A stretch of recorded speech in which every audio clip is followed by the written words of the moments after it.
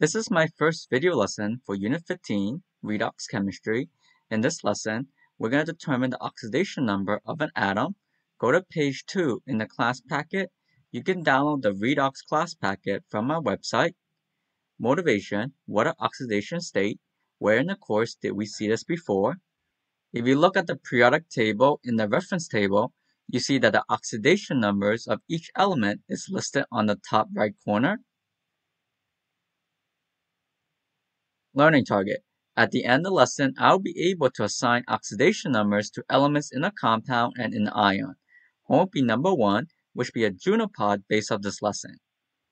So oxidation numbers is a positive or negative or neutral number that is assigned to an element to indicate the number of electrons gained or lost.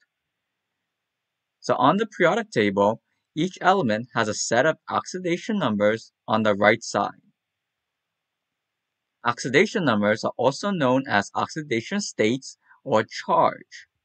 Chemists use oxidation numbers or oxidation states to keep track of how many electrons an atom has. It doesn't always correspond to the real charge of an atom. Therefore, the oxidation number is an imaginary charge that the atom would have if all the bonds to the atom were completely ionic. So later on in the lesson, when we're trying to figure out the oxidation number of each atom in a compound, we have to pretend that there's only ionic bonds and that each atom either gain or lose electrons.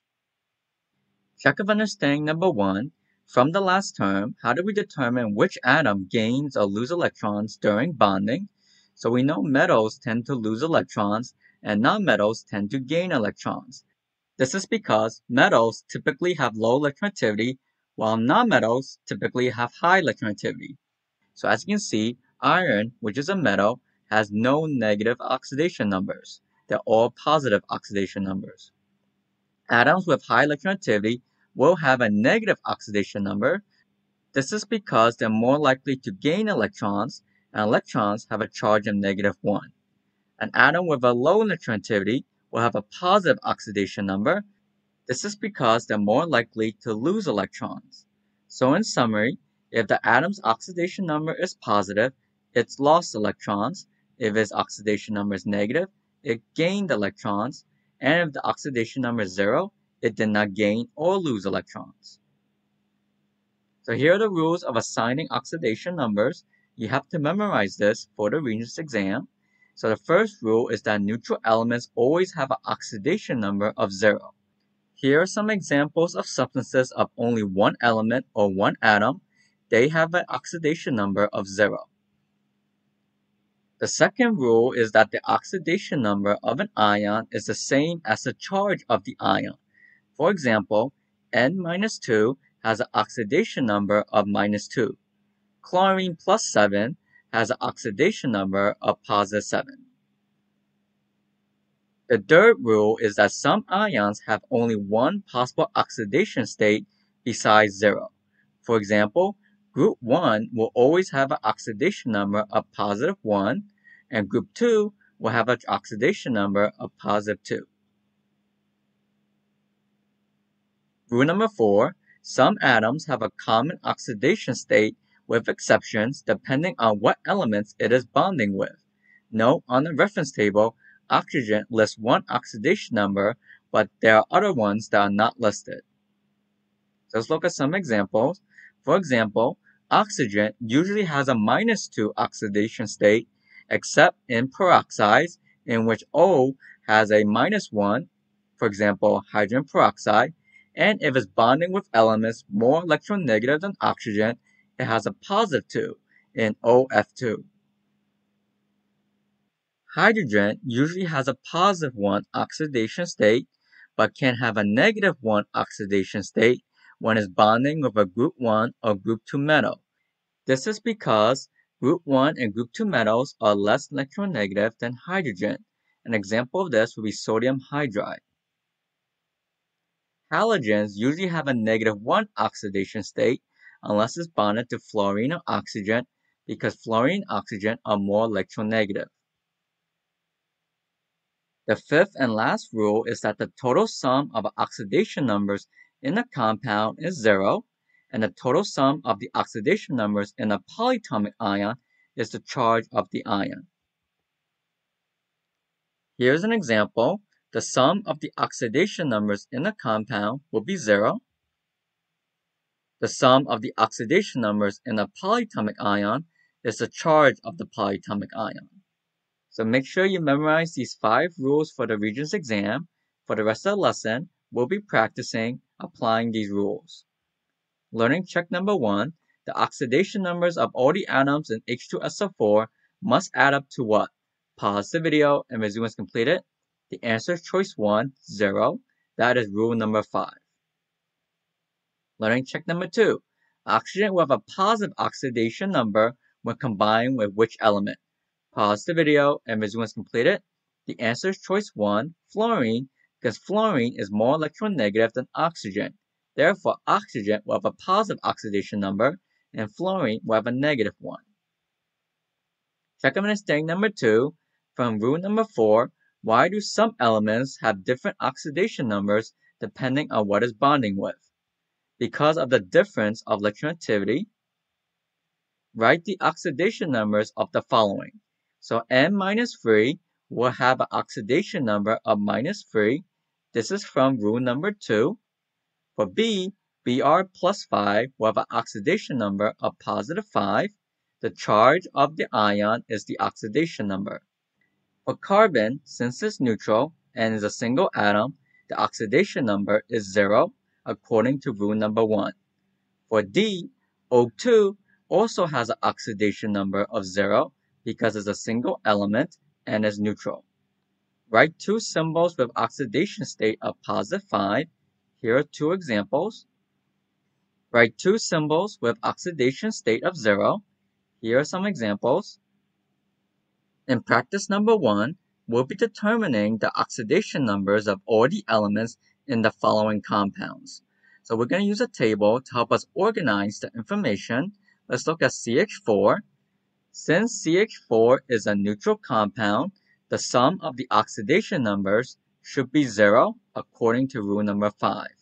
The next step is to write the subscript of each element.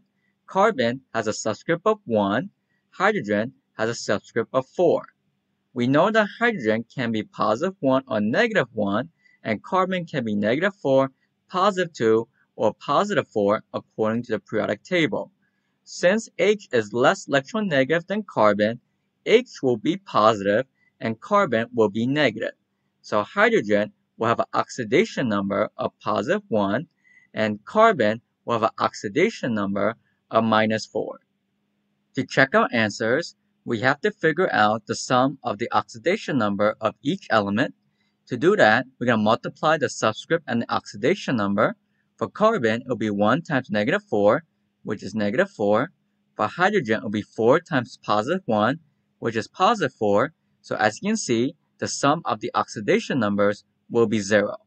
So again, carbon has a -4 oxidation number, and hydrogen has a +1 oxidation number in the compound CH4. This is the answer. Let's look at another example. Here we have carbon dioxide. Since carbon dioxide is a neutral compound, the sum of the oxidation numbers will be 0. Carbon has a subscript of 1, and oxygen has a subscript of 2. On the periodic table, carbon can have a possible oxidation state of -4, or +2, or +4. Since carbon is less electronegative than oxygen, carbon will be a positive oxidation number. So we have to figure out, is carbon going to be +2 or +4? We know oxygen is -2, and the sum of the oxidation states for oxygen will be -4. 2 times -2 is -4. We know that the sum of the oxidation numbers in CO2 has to be 0, so the sum of the oxidation states of carbon has to be +4. Since there's only one carbon, the oxidation number of carbon will be +4. So carbon will be +4 and oxygen will be -2 in CO2. This is the answer. Learning check number 3. In which substance is the oxidation number of chlorine equal to +1? Pause the video and resume as completed. CO2 consists of only one element, therefore Cl will have an oxidation number of 0. For Cl2O, O has an oxidation number of -2, so each Cl will have an oxidation number of +1, so that the sum of the oxidation numbers will be 0. So the answer is choice 2. Learning check number 4. What is the oxidation number of manganese in KMnNO4? Pause the video and resume as completed. So K has an oxidation number of +1 because it's a group 1 element. Oxygen has an oxidation number of -2, but we have 4 of them, so the total will be -8. Therefore, manganese must be +7 in order for the sum should be 0. So the answer is choice 1. Let's look at a couple examples in the packet. The sum of the oxidation numbers in N2O5 will be 0. The subscript of nitrogen will be 2. Oxygen is 5. Since nitrogen has multiple oxidation states, we're going to look at oxygen first. Oxygen has an oxidation number of -2. Since we have 5 oxygen, the sum will be -10. In order for the total to be 0, the sum for the nitrogens must be +10. Since we have 2 nitrogen, each nitrogen will have an oxidation number of +5. Let's look at a more difficult example in the packet. Here we have 3 elements in the compound. The sum of the oxidation numbers will be 0. Potassium has a subscript of 2, chromium has a subscript of 2, and oxygen has a subscript of 7. Since chromium has multiple possible oxidation states, we're going to work on it last. Potassium is a group 1 element, so the oxidation number is +1. Since we have 2 of them, the sum will be +2. For oxygen, the oxidation number is -2. Since we have 7 oxygen, the sum will be -14. Therefore, the sum of the chromium will be +12. Since we have 2 chromium in the compound, each chromium will be +6. So the answer is potassium is +1, chromium is +6, and oxygen is -2. Let's look at another example. Here we have calcium nitrate. The sum of the oxidation numbers of a compound is 0. There is 1 calcium, 2 nitrogens, and 6 oxygen. This subscript 2 applies for the nitrate ion in the parentheses. Since nitrogen has many possible oxidation numbers, we will do that one last. Calcium has an oxidation number of +2 because it's a group 2 element, so the sum will be +2. For oxygen, the oxidation number will be -2, and the sum for the oxygen will be -12. Therefore, the sum of the nitrogen should be +10. Since we have 2 nitrogens, each one will be +5. Now try to do the rest of the questions yourself. Pause the video and resume once completed. Here are the answers. In the next part of the lesson, we're going to practice polyatomic ions. From rule number 5, the sum of the oxidation numbers in a polyatomic ion is the charge of the polyatomic ion. For hydronium, the total will be +1. Hydrogen has a subscript of 3. Oxygen has a subscript of 1. Since hydrogen is less electronegative than oxygen, it will be positive and oxygen will be negative. So hydrogen has an oxidation number of +1. Oxygen has an oxidation number of -2. As you can see, the sum of the oxidation numbers will be +1. Learning check number 6. Which polyatomic ion has a charge of -3? Pause the video and resume as completed. By looking at table E in your reference table, the answer is choice 3, phosphate ion. Learning check number 7. What is the oxidation number of sulfur in hydrogen sulfate ion? Pause the video and resume as completed.